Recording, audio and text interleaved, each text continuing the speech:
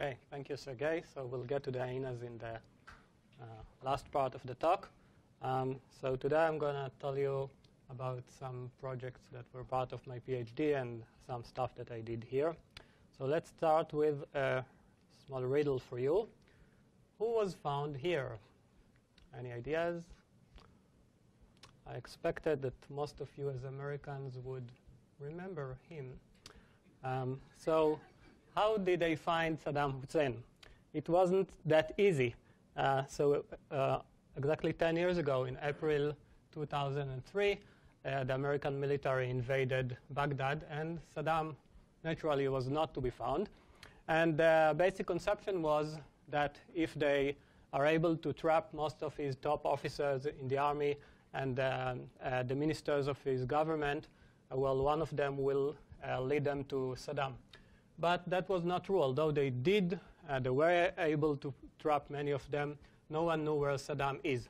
And the breakthrough came only when some officers in a specific division that had background in sociology started to interrogate many of Saddam's big family and created this kind of social network that describes the associations in Saddam's big family.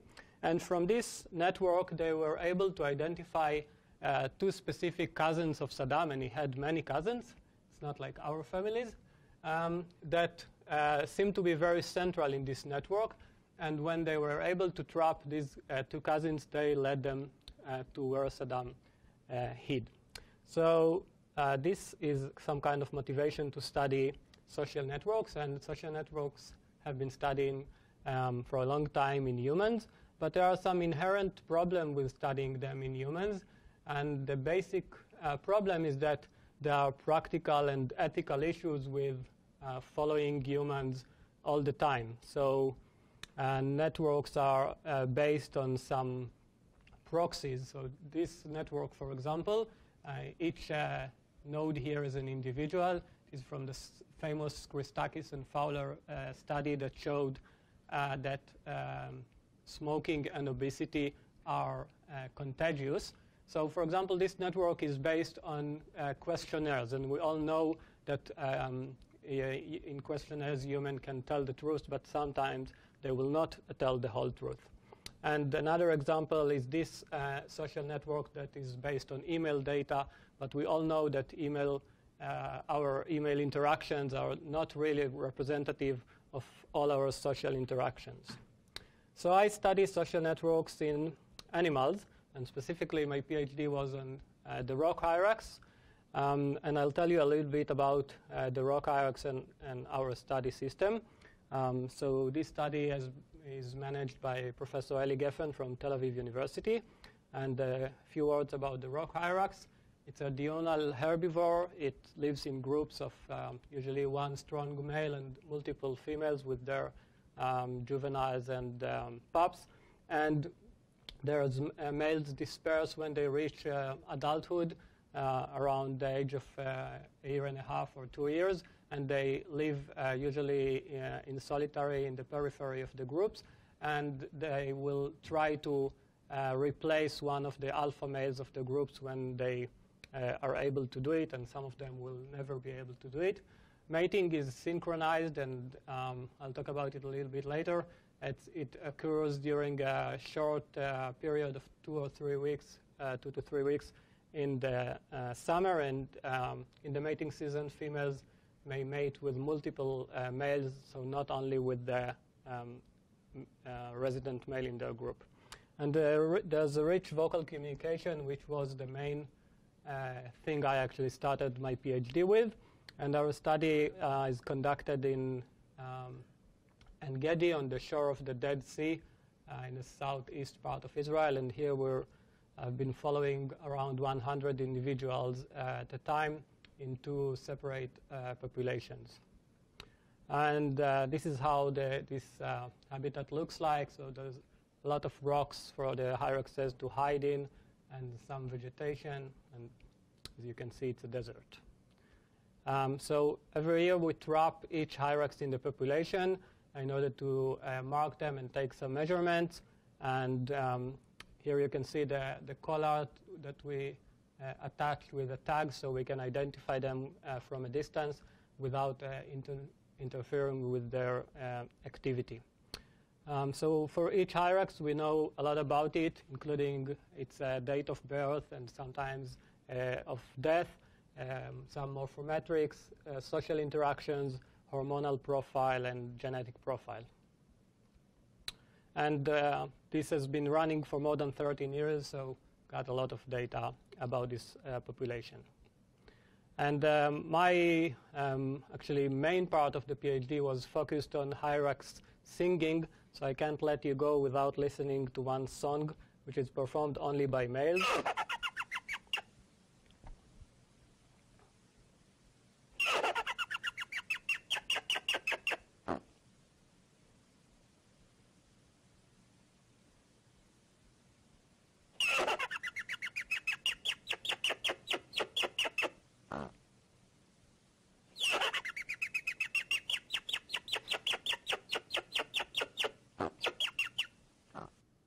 Okay, so this was part of a song that can last usually up to 10 minutes, and we know that this song encode at least potentially a lot of information about the singer, including its size and weight, its social rank, levels of different hormones, and individual identity. And we know that songs play a role in male-male communication, and we assume they also play a role in advertising male quality to females.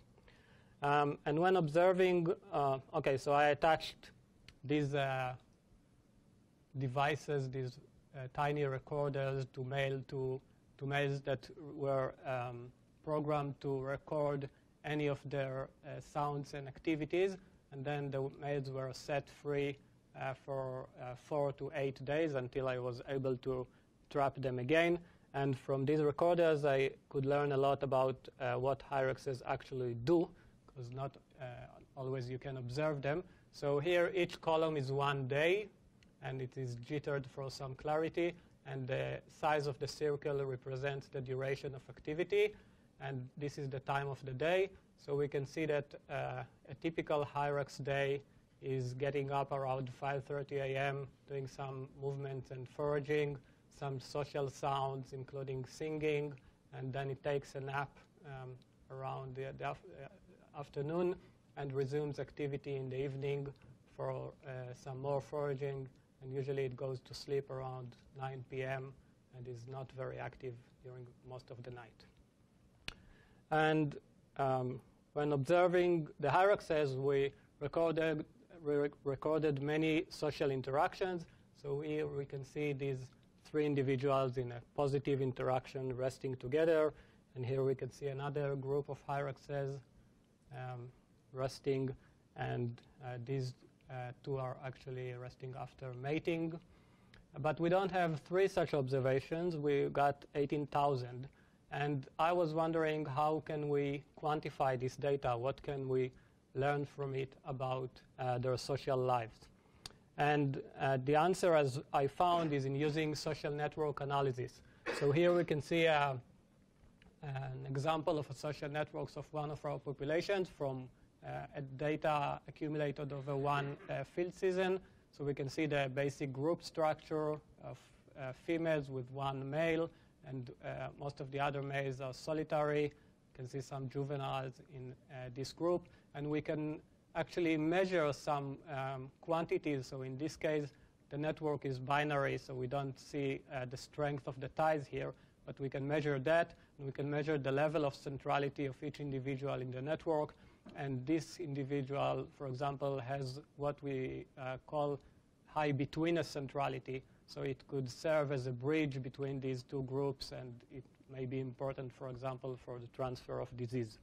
So we can learn about a lot about the social structure, and that is actually quite new in studying animal sociality. If you look for papers, you'll find so many papers about group size, which is very important, but neglects the internal social structure. You'll find many papers about social rank, which is also important, but is calculated only from the negative interactions, and again, neglects all the data that is found in positive interactions. And social network analysis allows us to learn a lot more about the social structure. So when we started analyzing the structure of different groups, we noticed that here the width of the line represents the strength of the tie, and the size of the circle represents the level of centrality of the individual. So if you look at these two top groups, you'll see that individuals are mostly central to the same level. So the social associations are spread relatively evenly. And in contrast, in this group, you'll see that some individuals are very central, while others are weakly connected. And we were interested to find if this different level of centrality in the network affects survival or individual longevity. And we didn't find this correlation in the individual level. So we didn't find that individuals that were more central in their group were not able to survive longer. But we did find the correlation in the group level. And I mean that groups in which the social ties were more evenly spread, where the centrality standard deviation was lower, individuals in these groups survived better. And so centrality is actually the summary of your strength the strength of your ties. Okay. In this graph, since the individual lived in a specific group for a few years, we averaged the standard deviation that he had in the years that he lived in the group, and then we correlated with individual longevity. And this result actually parallels similar results from humans, in which it was found that when comparing across countries in which there's more social equality, people living in these countries are healthier and survive longer. And I guess that's it. And now I'd like to move to a different type of analysis of the network. And here I want to present the problem as follows. So that's me, and I'm a friend of Mike here, and Mike is a friend of John, but I don't really like John. So there's an inherent social tension here, and I guess you all know the situation. We all have a friend, but we don't really like his friend, and there's always this tension, like, what if Mike invites both of us to a party? Will I be happy to go to a party with John? So this kind of look at triads is actually a part of what is called network motif analysis. So networks are built from these basic building blocks, and in a very simple network such as this grid, you will find only one type of motif, but in more realistic networks, you'll find multiple types of different motifs. And I was interested in a theory that was suggested by an Austrian psychologist named Hyder back in 1946. And he looked at different triads and suggested that if you defined each two individuals as friends or enemies, or friends or non-friends, so you define them as having a plus relationship or a minus relationship, you get 4 types of triads. So let's look at them. And the basic plus triad is considered to be balanced in terms of structural balance. So there's no social tension if all individuals here are friends of each other. And this one is similar to the one I showed earlier. This is called plus triad. So there's some social tension here because of different interests for each individual. And the plus triad is again considered to be balanced. Although there are negative associations here, there is no social tension, for example, between A and B. They have both the same interest regarding C. They are both enemies of C. And as for the minus triad, the classic theory of structural balance suggests that it is unbalanced, and we would expect a positive association to form between any two individuals against the third one. But according to what is called weak structural balance, this allows this one to be balanced and allows actually the situation of 3 different individuals that are all enemies of each other or 3 different groups. So this theory was proved to be relevant for humans and was shown in different kind of groups and also in some social online social networks, and was also suggested as the main reason to the main trigger for World War I, as the change of balance between countries caused the war to erupt. And I was interested to test if it's relevant also for animal societies, and it was not tested in any other species. So I took the hyrax data, and I defined each 2 individuals as friends or enemies in a very simple way.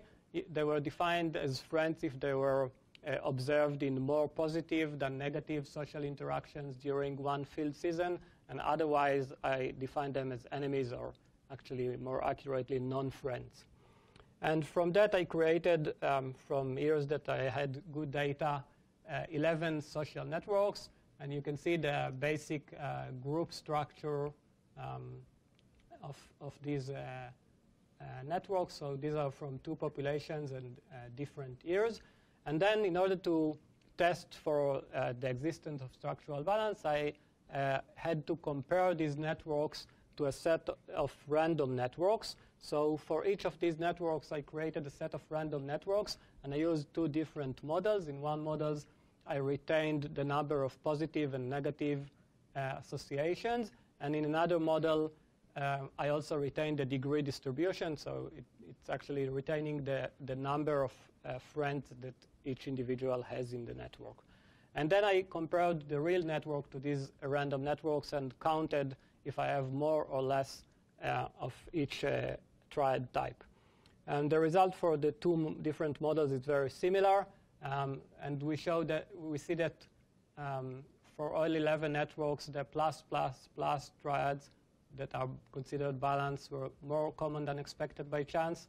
And in contrast, the plus minus triads, the unbalanced one, were less common than expected by chance in all networks.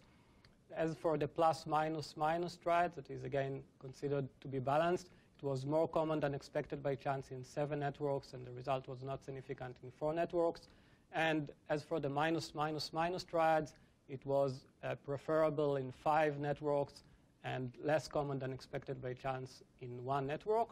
So taken together, this scenario suggests that what we see here is what is called weak structural balance, in which these minus triad are more favorable than not by the hyraxes. And then I ask myself if it is actually, do the hyraxes actually care about all that? And if they care about it, or maybe it's actually a result of a different process. And if they care about it, we all know that networks are dynamic and they change in time. And if they care about it, I would expect them to change the unbalanced triad and retain the balanced ones. And this is the result that I get.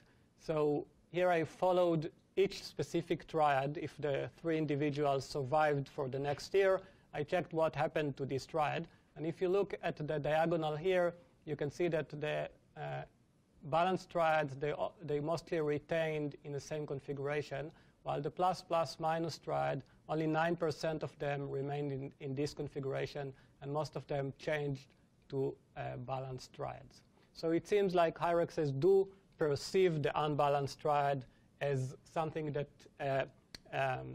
is not convenient for them, that creates some tension for them, and they actively change them. And if they care about it and they change them, so why is the network not fully balanced yet? Why do we still see some number of unbalanced triads in each network? So we have hypothesized that it may be related to new individuals in the network, that in the hyraxes are usually pups that are born to females in the network, or males that migrate into the population from other populations. And indeed, we find that the proportion of new individuals in unbalanced triad is significantly higher than the proportion in all triads. And that was irrelevant to the number of positive or negative associations they form. So it seems like the state of the network in terms of balance is subject to two different forces. On one hand, structural balance pulls it into balance, and on the other hand, new individuals constantly introduce imbalance or instability. So to summarize this part, I suggest that structural balance may play a role in the evolution of social network or social structure by selecting against specific structures, and it may actually be a main force behind what we see, the group structure that we see in many populations. Because if you want the network to be balanced, you can't have this kind of grid where some are friends of others, but they are friends of or in positive associations with individuals that are not part of their group. And we see that structural balance allows some predictions of social changes that are not available if we analyzed only dyad. So if I am a friend of someone, I can only make a trivial prediction that I will remain his friend. But with triads, we see that we can make some predictions that are not trivial. And I think it may be widespread in species where the social structure is stable and be of less relevance when, for example, in large herds of zebras, when the social structure constantly changes, I think that the force of structural balance is less relevant. And now I want to quite briefly describe some project I'm working with a master's student in Ali Geffen's lab named Einat Barziv. So Einat is studying the mating patterns of the hyraxes. And as I mentioned, they mate during a short time of 2 to 3 weeks in a year. And Einat was there almost 24 hours in the field during this time in order to observe as many matings as possible, and we found some interesting stuff. So how can the social network affect sexual selection? Sexual selection is important as a driver of evolution, is relevant for speciation, for rate of mutation, and for molecular evolution. And when measuring male reproductive success, this is the classical equation in which the total variance in male reproductive success is dependent on 3 variables. One is the number of females mated by a male. The second is the average clutch size produced by these females. And the third is the average proportion of the clutch of eggs fertilized by a male, and some source of error. But implicit in this equation is the assumption of random social mixing. And I hope that by this stage I convince you that this is not the case. So what I did is I created these networks. This is an example of, this is not actually a social network. It is a sexual network because it represents only sexual interactions. And here the males are black and females are gray. And what we see here are not only mating events, but also events in which a male approached a female for mating, and in this case she rejected it, so we don't see an arrow goes in the other direction. And if they did mate, you'll see something like that when the arrow goes in both directions. And we can see that there's a lot of variation here. Some males, for example, this one here in the middle, enjoys access to 3 different females with no competitions from other males. Some males may enjoy access to many females, but they have also competition with other males that access these females, approach these females as well.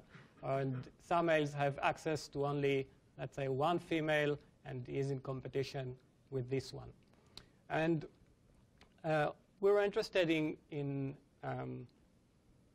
finding what actually affects a female decision to mate with the male. So in some cases, the female rejects the male. In some cases, she agrees to mate it.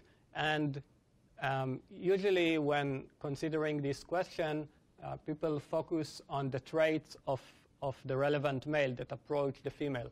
But we extracted from this social network, from this sexual network, also the properties of the competitors. So if this female here was approached by 4 different males, we use the logistic regression to test the traits of the specific male, but also the traits of his competitors. And the idea is that if a female makes a decision according to some basic rule, for example, I would mate with the largest male or the male with the highest social rank, so her decision should be made not according to the average of the population, but according to the possibilities that she specifically has. And this female, if she has 4 different possibilities, maybe all of them are small, or maybe all of them are of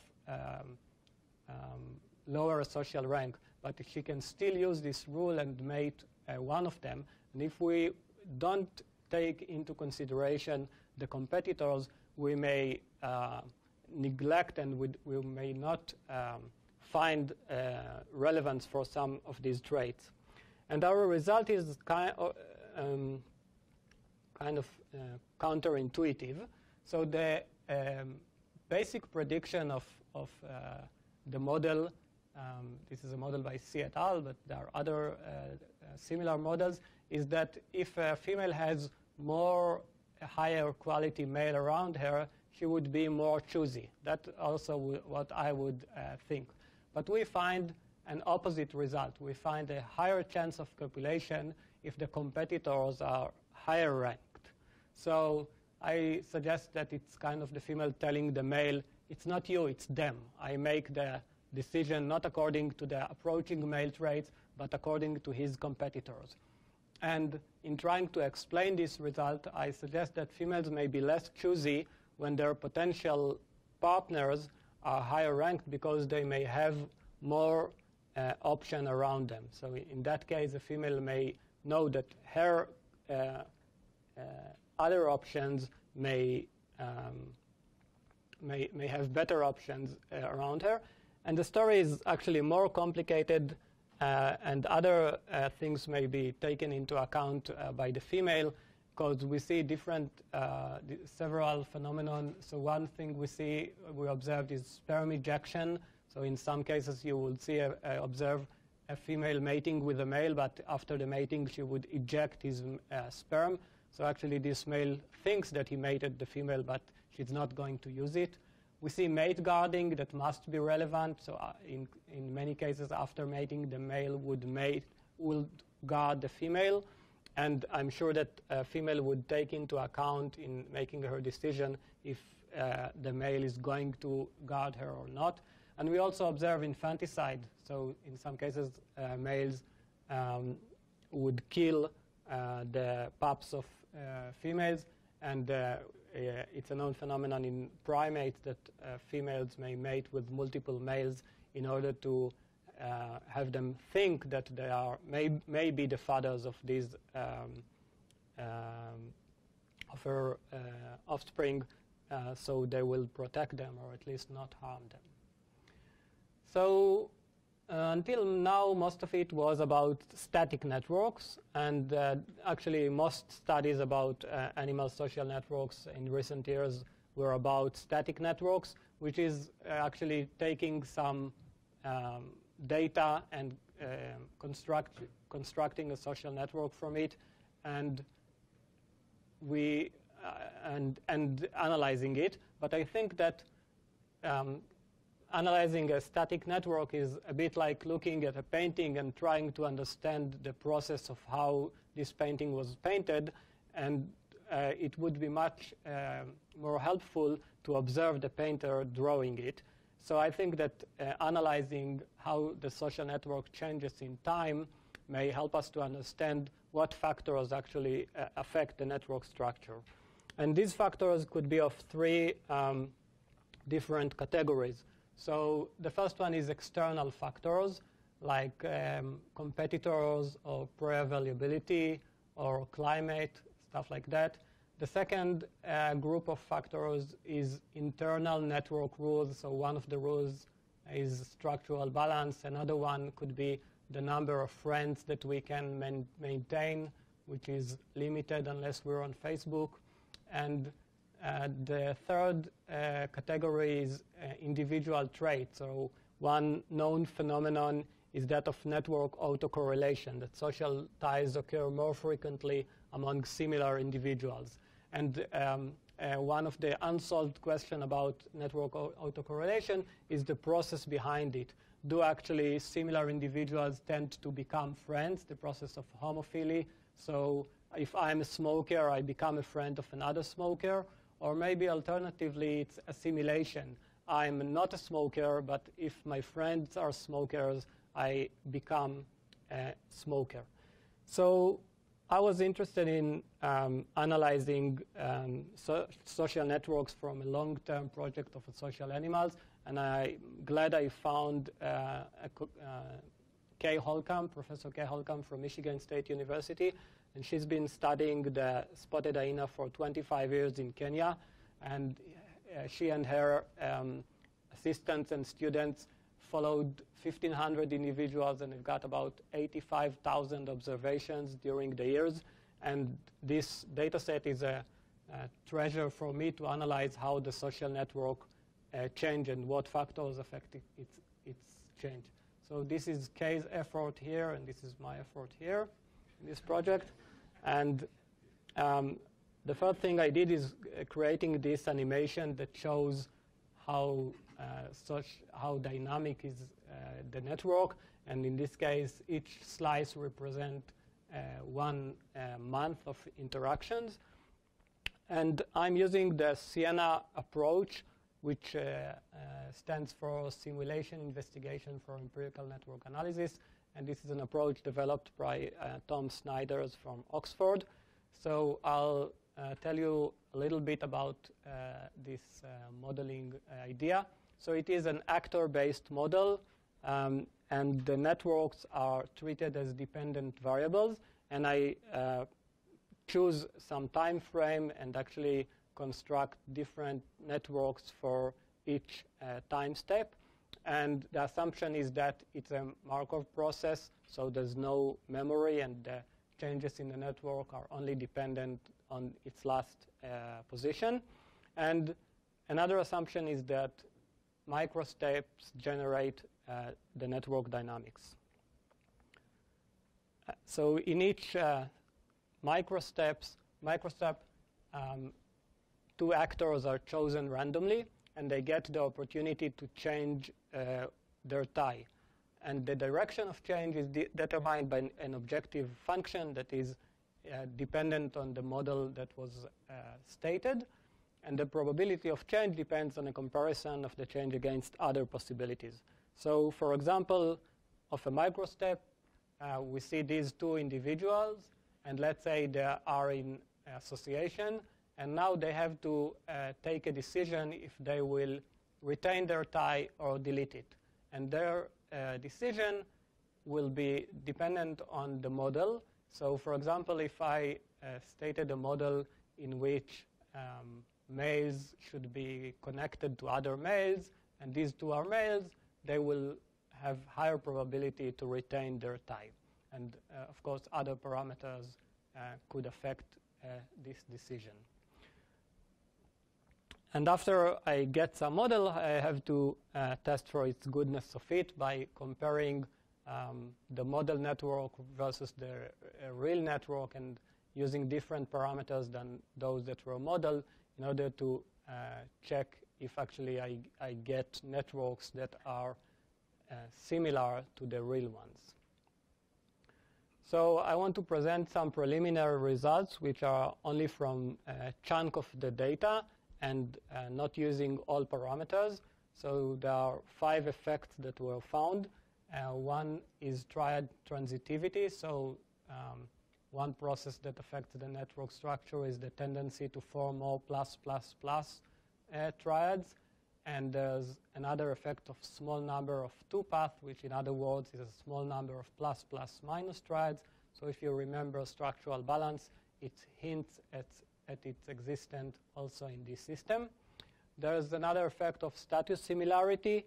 So immigrants tend to form connections with other immigrants, residents, with other residents, and so on.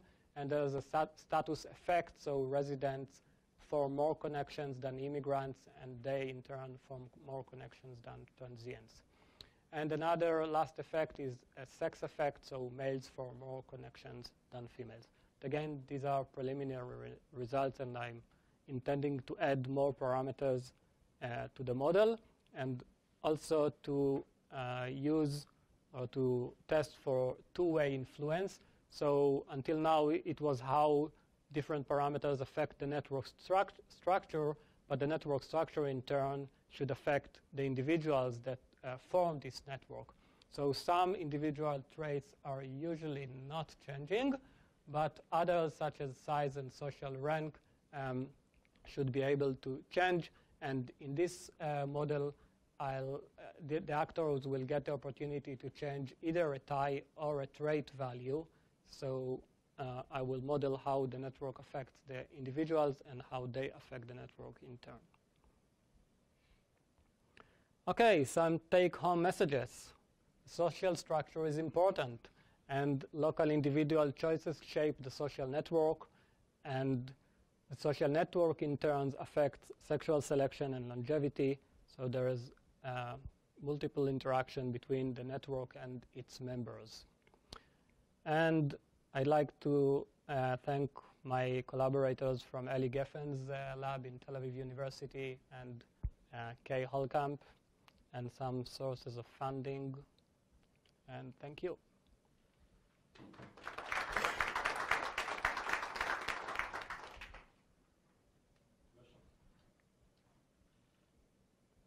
microphone.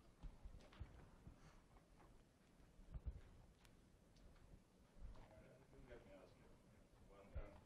Yeah, you said it's about the very first part.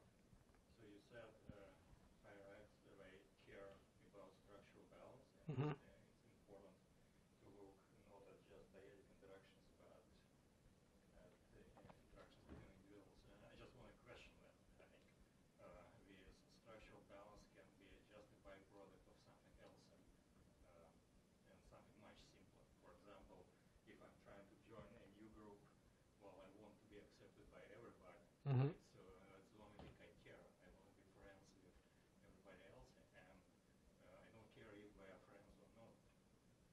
Right? And the same if you have a group who has been formed, again, they will accept the new member if there are no dyadic conflicts.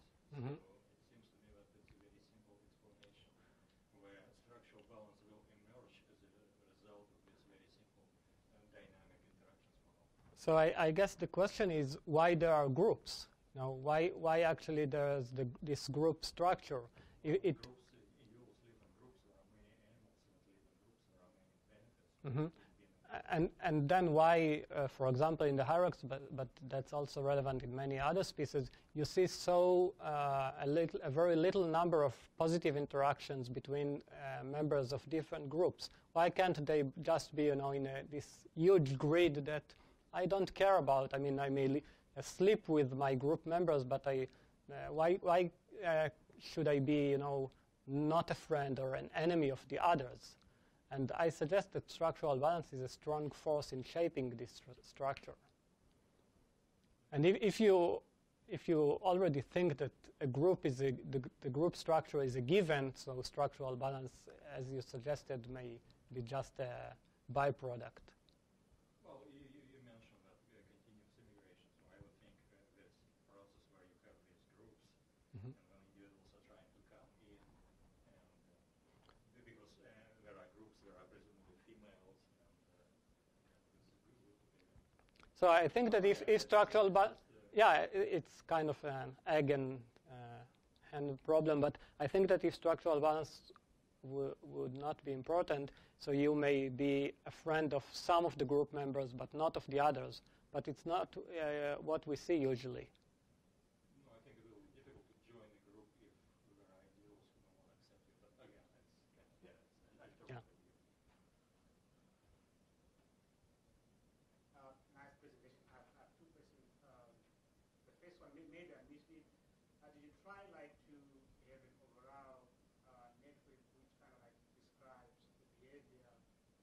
over all sort of the years that you observe these interactions.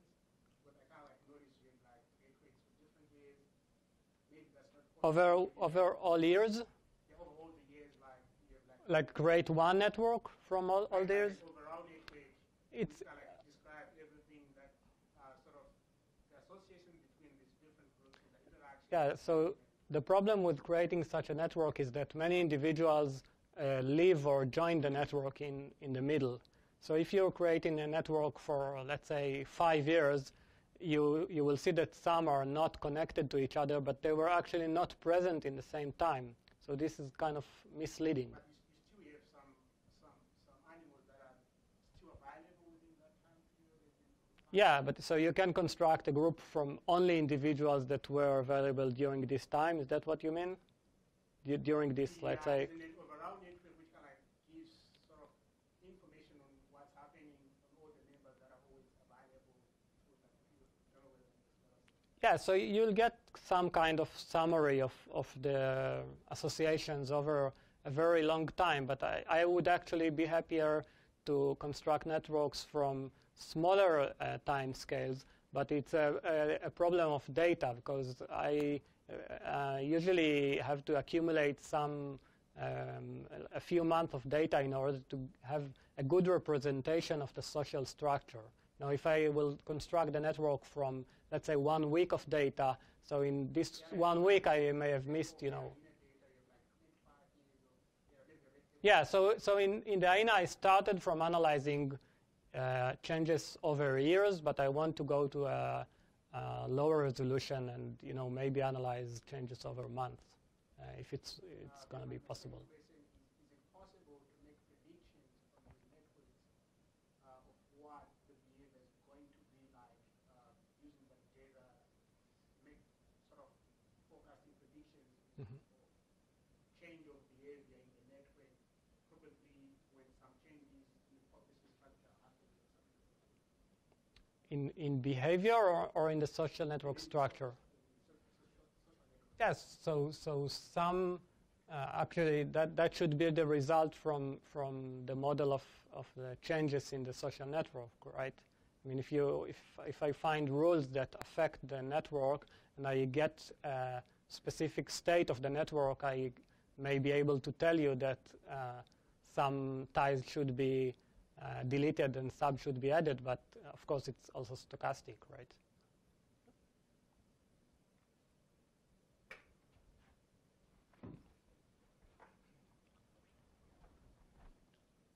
You might have mentioned that were the data for the hyrax and the data for the hyena, are they just sort of presence and absence in the same place at the same time, or is it more like affiliative interactions or agonistic interactions?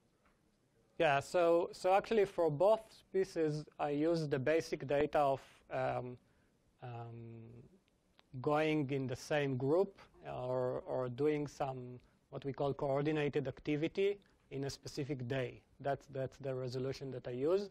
And it is a bit different from, for example, in primates, you can create networks from grooming networks and stuff like that. But in species like the hyrax and the hyena, there's no grooming and there's not a lot of contact. I mean, in hyena there are a lot of fights, but that's a different kind of interactions. So in that case, actually, the basic data is a group that you have observed in a specific day doing some coordinated activity, which could be emerging from the same sleeping den or in the hyenas going together to hunt or stuff like that.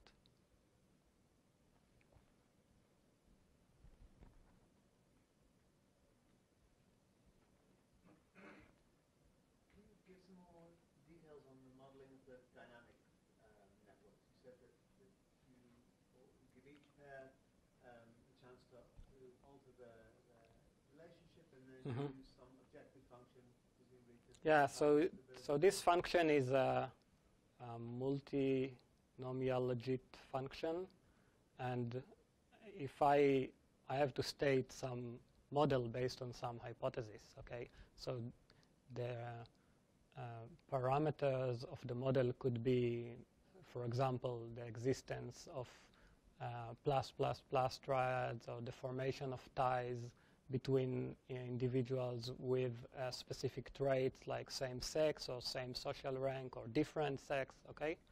And then the model tries to optimize, or actually, let's say 2 individuals in a microstep are making the decision by optimizing this function, okay? They have to make a decision if to retain or add or delete a tie according to the result of this function.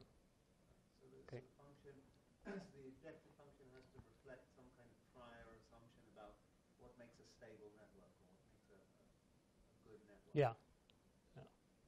But then, I mean, it could go like in both directions. I mean, I could, well, I enter the model, for example, same sex, and it could go in both directions.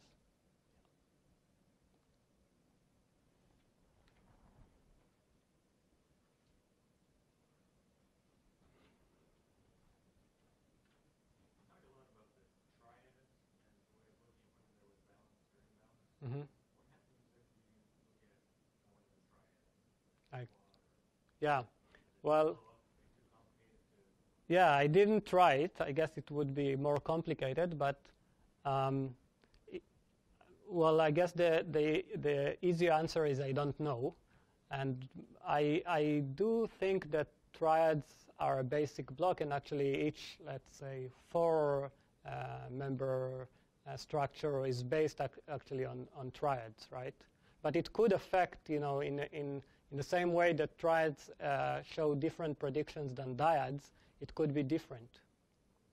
And I don't really think that, hyraxes on any other species, keep thinking about triplets of individuals. I guess they don't. But it's just a simplification of the process that we all think of when we think about some friends and their relationships. Okay, like third-party relationships. Any other questions? Let's thank Mel again. Thank you.